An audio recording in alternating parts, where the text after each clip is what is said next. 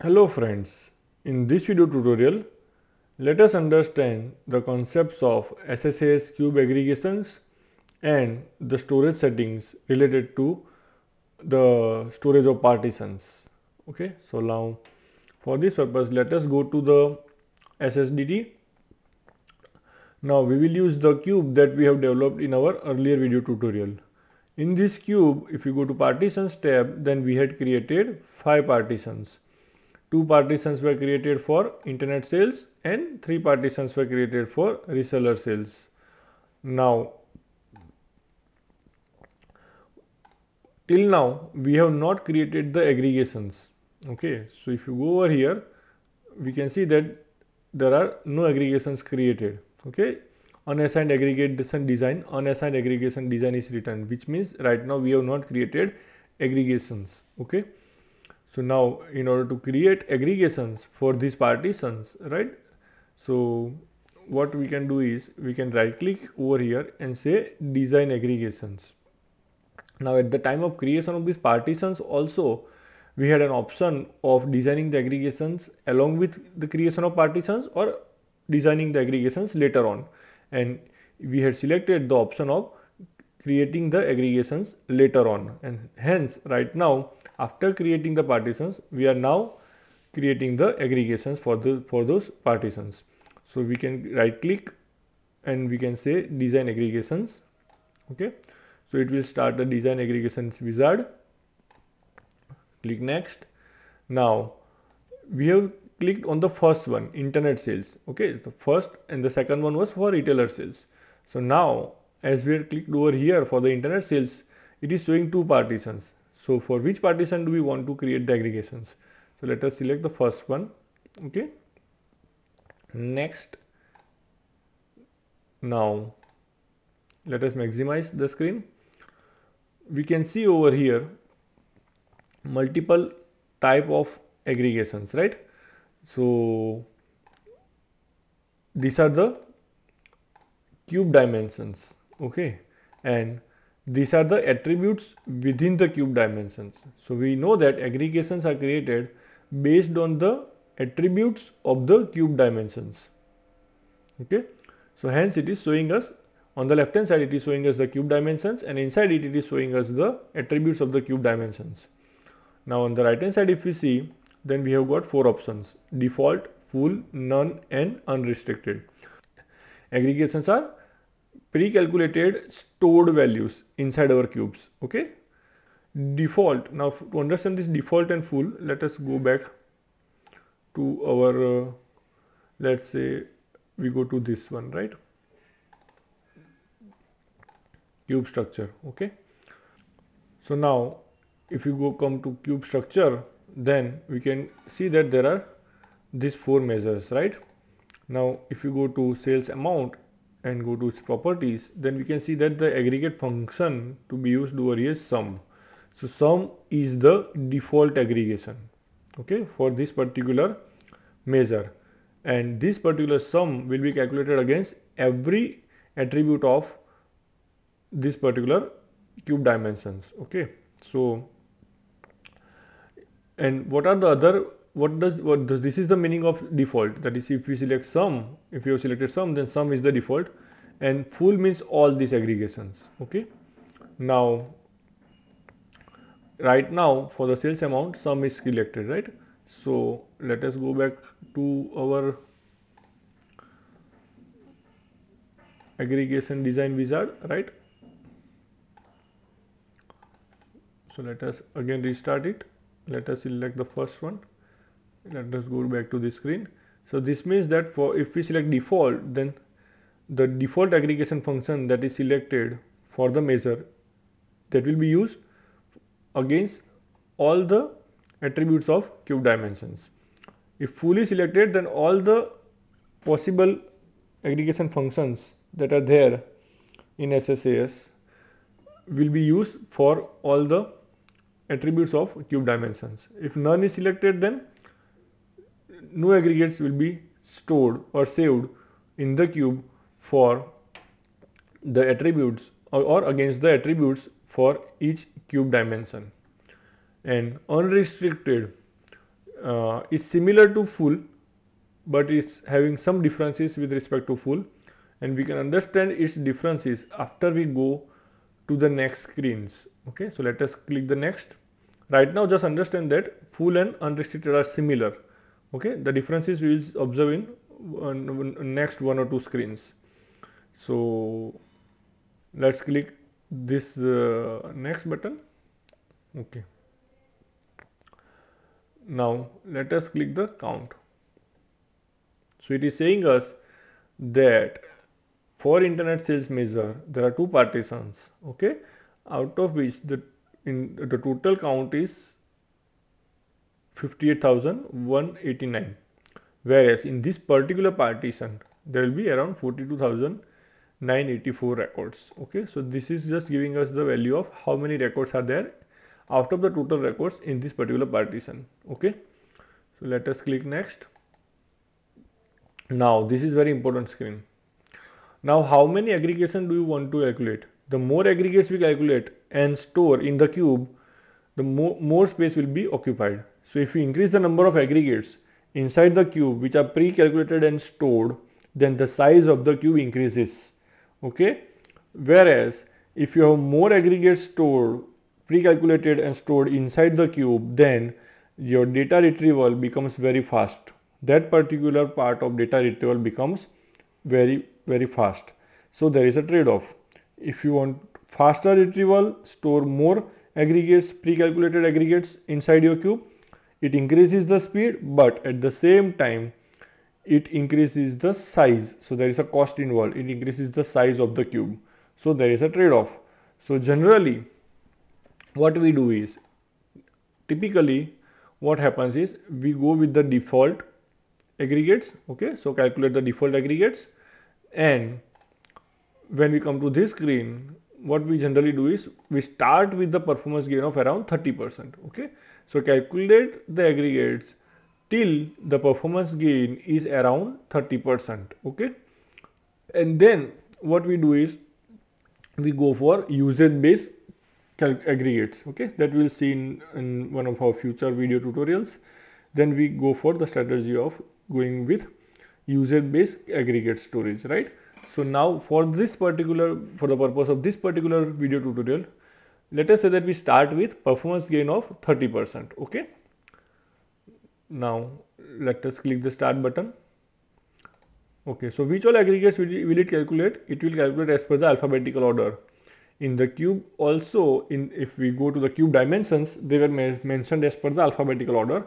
And if you open any particular cube dimension, then inside the cube dimension also the attributes are all mentioned as per the alphabetical order. Okay, so based on that it is calculating. So this means that for 30% of the aggregates, okay, it's going to, yeah, so it's going to go ahead with the 21 aggregates. It's going to calculate 21 aggregates to reach the optimization level of 30%, and 133.7 KB will be the size or the space utilized. Okay, so this is how the graph looks. Now let us click the next button and we can name it, right? We can name the aggregate design for internet sales and for partition 1. Okay, or we can say for this is the first one. Okay, now deploy and process. Now this means that the aggregate designed will be deployed to our cube, and the data for that particular calculations will be retrieved and stored inside the cube. If you go with the first option of deploy and process. Now second, save the aggregate but do not process them, means save the design of the aggregates inside the cube but do not process the data related to it. Okay, so right now we will go with the first one and say finish.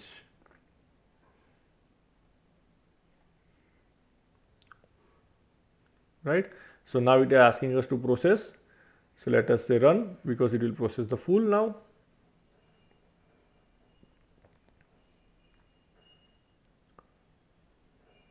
Good, it has proceeded, right? The processing is successful, right? So close and close, right? And deployment is successful, correct? So this means now it will start showing us the 21 aggregates which it has shown as an estimate. Now those 21 aggregates have been saved, and the estimated number of rows are this, and the partition used is internet sales. Actually the name of the partitions is for the internet sales there are two partitions. First partition is named as internet sales and the second partition is named as internet sales P1. So this partition has been used. Okay. Similarly, we can go ahead and do this calculate aggregates for the other four partitions, that is remaining one in internet sales and the 3 remaining in reseller sales, right? So in this video tutorial we will not be going through calculation of each of these 4 partitions, but now let us focus or concentrate on another aspect, right? So if we come to a partitions tab, now it will start showing us that for aggregate design, okay, it has been done, right? Aggregate design, the name of the name of the aggregate design that we had given, aggregate design underscore internet underscore sales underscore 1, right? And the number of rows also it is showing us, right? Estimated rows, right, for the first partition. So it means looking at this screen also we can understand that out of these 5 partitions, this one partition is now having aggregates designed and saved, right? So now let us understand one more important concept over here which is related to this. So now we are telling that if we have more aggregates then it will have more storage space, right? So let us go to the storage settings also to understand some more concepts related to it. So let us go to storage settings. Now which storage settings are we looking at right now? It is for internet sales is the name of the partition, is the name of the first partition. Okay. If we are in this particular row and then if we click storage settings, then it will show the storage settings for the second partition, that is internet sales P1. Okay. But right now as we are in this row and we have clicked storage settings, so it is showing us the internet sales it is showing us the storage settings for the internet sales partition, which is the first partition inside internet sales. So now let us understand these storage settings. This is the default one, that is MOLAP, that is multidimensional OLAP. So what happens is the data is stored in multidimensional format. Notifications when the data changes in the base database, right, the original OLTP or the base database, whenever it changes there are no notifications sent to this particular SSAS cube, okay, or SSAS database, and processing must be either scheduled or perform manually. So we can perform these particular calculations or manually, or we can schedule it. Now we will see in future video tutorials how to do it, that is how to schedule this calculation automatically or processing automatically, or how to perform it manually, right? We'll see it in future video tutorials, right? Now let us go to scheduled. So schedule is similar to MOLAP except the fact that the processing happens after every 24 hours. If you go to automatic, then the server will start listening to the notifications of data, but there is no restriction on the latency, which means when it will process is decided by the server, right? And medium latency means the duration is fixed for processing.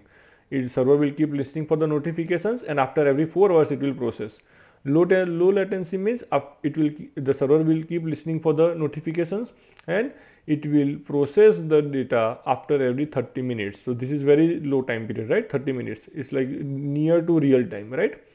And now if we go one step further, then the database storage in SSAS is no longer MOLAP. Till now it was MOLAP, right? Multidimensional format. But if we go one step further, then it is real-time HOLAP, which means the data, the measure group is the whole data is not stored in multidimensional format. It is a mix now.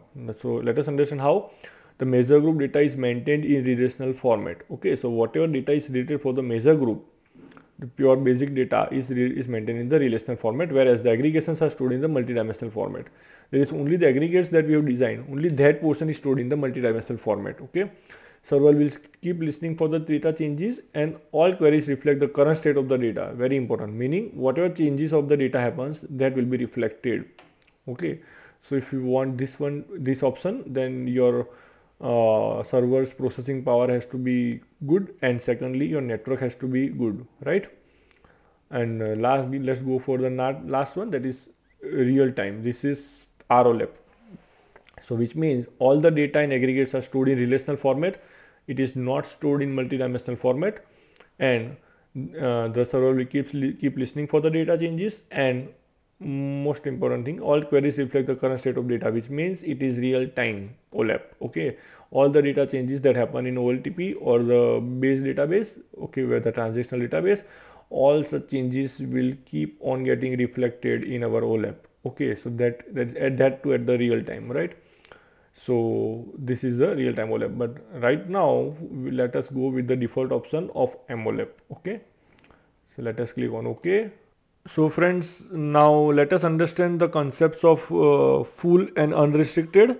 So if we go for the option of full aggregates calculation, then it is actually restricted by the options that we specify in the next screens. That is, if we specify performance increase only up to 30%, then after 30% increase has been reached for the performance, then no further aggregates will be calculated and saved automatically, which means if our particular attribute of cube dimension is lying at the end, then maybe it will not be taken into consideration, right? So full aggregates will not be calculated for that particular attribute of the cube dimension.